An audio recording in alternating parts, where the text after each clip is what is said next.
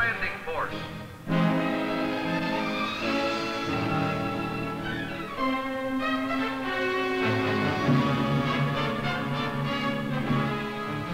Only a short time ago, land the landing force meant strictly beach assault.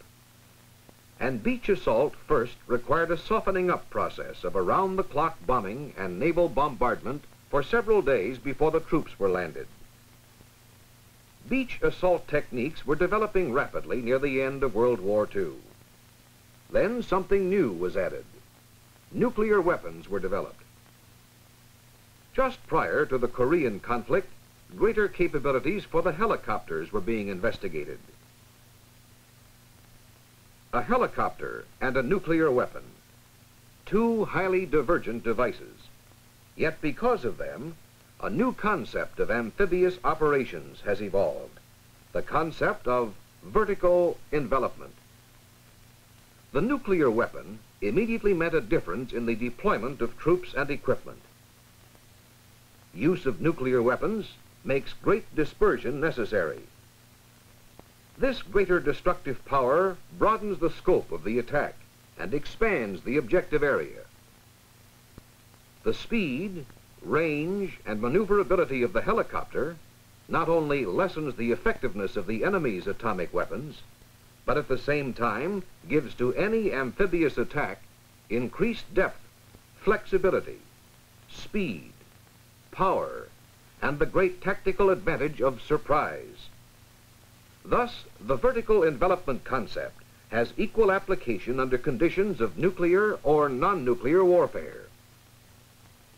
In the non-nuclear situation, conventional weapons provide sufficient firepower when applied with the maneuverability the vertical envelopment concept envisions, because less dispersion of our forces is required. At present, a major emphasis still lies on the beach assault. But progress has been made to a point at which the beach assault is now one prong of a two-prong attack. The other prong is vertical envelopment by helicopter. As the concept is developed, the beach assault ability must be retained and improved. And at the same time, the organization and equipment, tactics, techniques, and training of the new concept must be adapted so as to increasingly place major stress on the helicopter assault. The beach assault echelon may be reduced still further as new amphibious ships join the fleet, and as helicopters with greater load capacity become available in quantity. The central features of the vertical envelopment concept are, first, portability by helicopter of all assault elements of the landing force. Second, embarkation and movement of the landing force and equipment in a specially designed amphibious shipping. Third, the sudden and concentrated destruction or neutralization of enemy air and ground forces capable of opposing the landing attack as the task force closes the objective. Fourth, the ship-to-shore movement and seizure of widely dispersed inland objectives by helicopter assault forces. Fifth, exploitation of the speed and flexibility of the helicopter in the conduct of subsequent tactical operations ashore. That is, to seek out and destroy remaining enemy forces in the beachhead area, to assist in locating, engaging, and defeating enemy forces endeavoring to penetrate or approach the beachhead. Sixth, exploitation of the mobility of the helicopter and the range and speed of land plane and seaplane transports to provide reinforcements and logistic support whenever possible. And seventh, exploitation of all-weather air support for counter-air operations, for interdiction of the objective area, for reconnaissance, and for close troop support. Before the vertical envelopment concept can be fully realized, appropriate amphibious ships will be required, such as an amphibious force flagship, AGC, an attack transport, APA, an attack cargo ship, AKA, landing ship dock, LSD, a gasoline tanker, AOG, an amphibious assault ship, LPH, or an assault helicopter aircraft carrier, CVHA. The amphibious ships will require two characteristics which present amphibious shipping does not possess. First, they must maintain station with fast, non-amphibious combatant ships of the task force. The amphibious ships can then share the protection afforded by the aircraft of the supporting carriers, cutting down on the escort ships required. The added speed also makes it feasible to achieve greater surprise. And secondly, the new amphibious ships must be designed to facilitate rapid unloading by helicopter. In addition to the new amphibious ships, long-range transport seaplanes also are being considered to help move the landing force from its home base to the objective area. Days and even weeks of around-the-clock bombardment to soften up the objective area are no longer necessary with the vertical envelopment concept. Instead, preparatory strikes are made during the approach of the task force to the objective area and are accomplished primarily by aircraft of the task force. The first strikes are launched when the force is about 50 hours steaming time, approximately 1,500 miles from the objective. These first strikes are made by the heavy attack aircraft of the task force, aided by theater and strategic air forces operating from land bases within range of the objective area. Heavy attack aircraft are used to destroy or neutralize hostile air installations in an area extending out from the objective to the maximum range of enemy high-performance aircraft. These attacks are accomplished while the task force makes its approach at high speed. When within 500 miles of the objective area, the light attack and fighter aircraft commence neutralization in the objective area. If nuclear weapons are used, complete destruction of enemy air installations will be achieved by nuclear attack. The range and effectiveness of our counter-air operations also must be extended because of the magnitude of the threat posed by each enemy air intruder. If nuclear weapons are not used, conventional weapons will be employed to destroy enemy aircraft on the ground and to render ineffective the facilities required for the immediate support of enemy aircraft.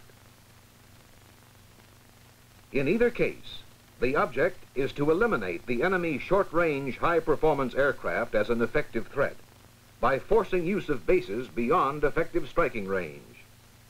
This would leave his long-range aircraft operating from bases beyond the neutralized area as the principal air threat to be dealt with by warning systems, interceptors, and guided missiles.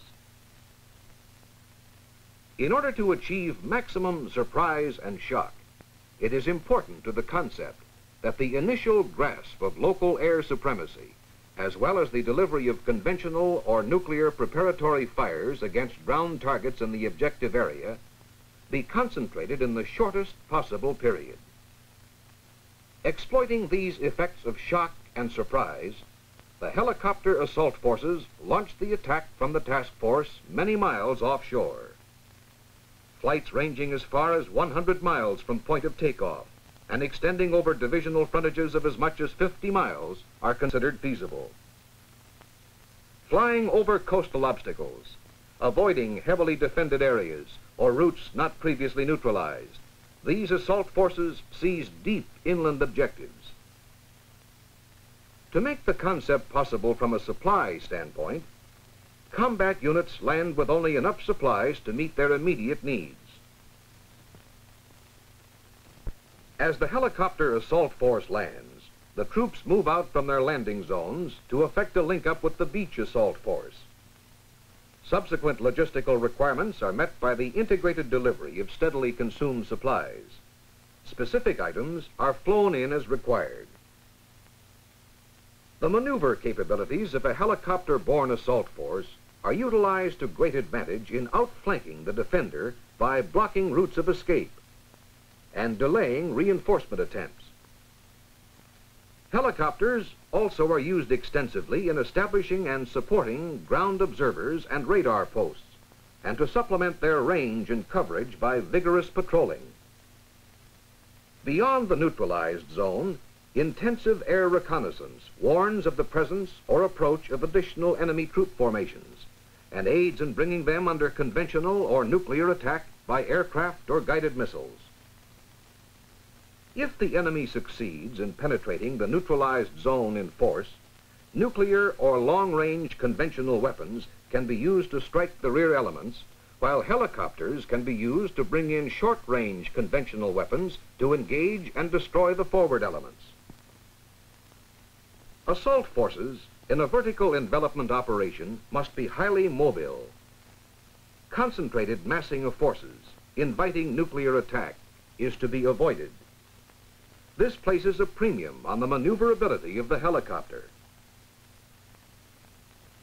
The logistical system to support the widely dispersed, fast-moving tactical units of the vertical envelopment concept relies increasingly on air transportation, especially on the helicopter. Initially, supplies come by helicopter from ships serving as primary supply sources. As the operation progresses, small dumps, each containing complete supply assortments, are established ashore to replace or supplement the ships as primary sources. Intermediate dumps and the rehandling of supplies are largely eliminated by the delivery of supplies direct to consuming units, either by helicopters or by light vehicles brought in by air. The supply level at each echelon is held to a minimum, and to a great extent, logistical services are furnished from outside the objective area, or at least from outside the landing area. Materiel and maintenance are accomplished chiefly by replacement of end items, or when this is impractical, by replacement of major components. On the same principle, sick and wounded personnel requiring hospitalization or more than elementary first aid treatment are evacuated by air. Navy and Marine aircraft of the task force operating from carriers provide air support throughout the operation. As soon as possible, landing force air units establish bases ashore. Helicopter units requiring no airfield preparation move ashore first. Some of the helicopters required for immediate tactical operations ashore remain there after making their first flight from the transports. Air warning and air control units are established just as soon as airfields can be constructed. Reconnaissance, attack, and fighter units follow in approximately that order. The chief aims in establishing air control units ashore as early as possible are, 1, to put these units where they will be most responsive to the needs of the landing force, as control of air functions is passed ashore. Eventually, the control is in the hands of the landing force commander. And secondly, to ensure continuous air support under all conditions of visibility. Methods are being sought to simplify construction of airfields, which would not only expedite air operations from shore bases, but would cut down the amount of equipment which must be hauled by surface means to the objective area and put ashore. The biggest factor in the reduction of airfield construction is the use of vertically rising aircraft in addition to the helicopter. The application of the vertical takeoff principle to attack, fighter, and long-range reconnaissance aircraft may eliminate the airfield problem altogether. Airstrips, in the meantime, are cut to a fraction of their present length through the use of portable catapults and arresting gear. A mobile hydraulic arresting device is in the test stage. Future models will be capable of being broken down into helicopter transportable components. Fuel requirements are constantly rising, so the emphasis is on reducing the effort of handling fuel and to lighten the equipment needed. Most of the fuel is handled by means of the ship-to-shore bulk fuel system. Before the bulk system begins to function, and later to supplement its operation, fuel is delivered ashore by helicopters and transport aircraft and delivered to aircraft in flight by aerial refueling. Landing force air units employ a variety of weapons to support the amphibious assault. guided missiles are used in both air defense and direct troop support. And landing force aviation also has a complete nuclear weapon delivery capability, including means for receiving and assembling weapons, for rapid processing of target information, and for prompt initiation of required atomic strikes. Landing force aviation contributes to the vertical envelopment concept as a mobile supporting arm, and in addition, provides the basic mobility ingredient, the helicopter. The vertical envelopment concept means the minimum essential quantity of men and material moved by fast amphibious shipping, augmented by transport aircraft. Speed is paramount. When the task force is within 1,500 miles of the objective area, the first preparatory strikes begin. When within 50 to 100 miles, helicopters then transport the troops ashore to predetermined helicopter landing zones and follow up with a shuttle of the required supplies. The maneuverability of the helicopter, coupled with the speed, range, and firepower of air support, will permit a war of space and movement, a war of maneuver, controlling areas of unprecedented size through ability to maintain effective surveillance, to shift troops rapidly, to concentrate force when necessary, to attack from any direction, to furnish ample logistical support regardless of terrain conditions, and to apply firepower with precision under all conditions of weather and visibility. Eventually, when the concept is fully realized, the beach assault may be eliminated altogether, leaving only the service troops and supplies, consolidation forces, and base development units and materiel to be landed on the beaches or through ports in the beachhead area. The concept envisages the employment, with or without nuclear support, of integrated landing forces and supporting air components, organized, trained, and equipped to exploit the speed and flexibility of the helicopter for the projection of sea power deep ashore at any point on the world littoral without the necessity of direct assault on the intervening shoreline. The ultimate goal of the vertical envelopment concept is an all-helicopter assault.